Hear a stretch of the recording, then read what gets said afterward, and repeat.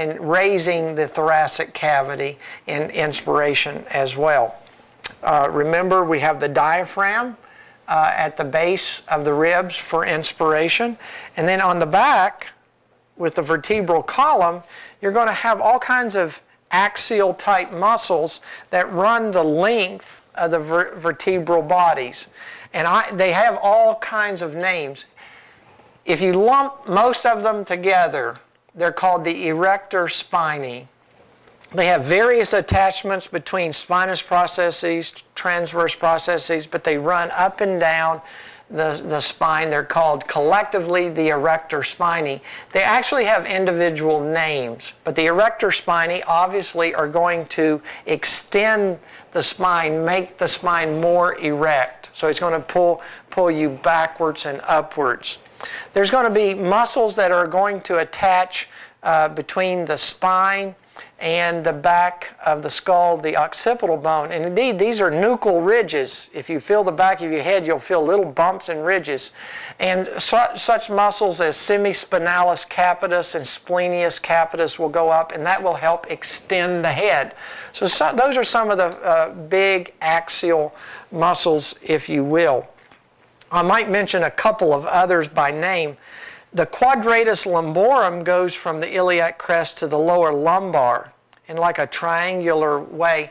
And that's a major lateral mover and one of the most underrated, under-discussed core muscles of the abdomen.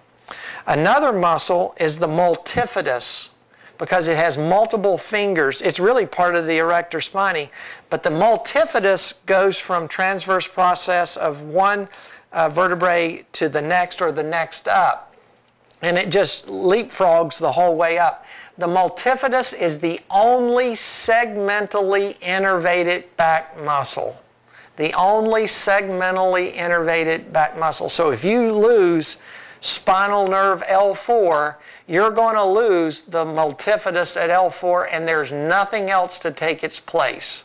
So the multifidus is a very important core muscle to strengthen the lower lumbar back, to prevent ruptured discs and in the recovery of degenerative disc disease. So multifidus, a favorite of mine, but it goes all the way up, but very, very thick and important in the lower spine.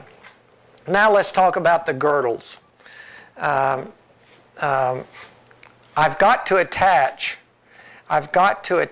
this scapula by muscle to the axial.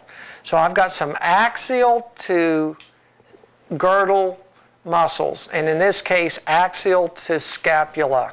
And there's three that I can see offhand. Right here at the angle, the levator scapulae goes from the transverse processes and processes of the cervical spine down to here, and it helps elevate the scapula. If anybody ever gets knots in their shoulders from fatigue, that's usually the levator scapulae, and you need a good massage.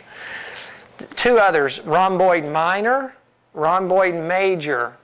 They bring back or retract the scapula like you're standing at attention. So they will pull in and squeeze the scapula back. So those are three of the most important ones. There's some on the front side. The pectoralis minor will come from several ribs right here in the upper region and attach to the coracoid process, and that will actually pull forward and down the scapula. So I can attach the pectoralis minor to the girdle as well.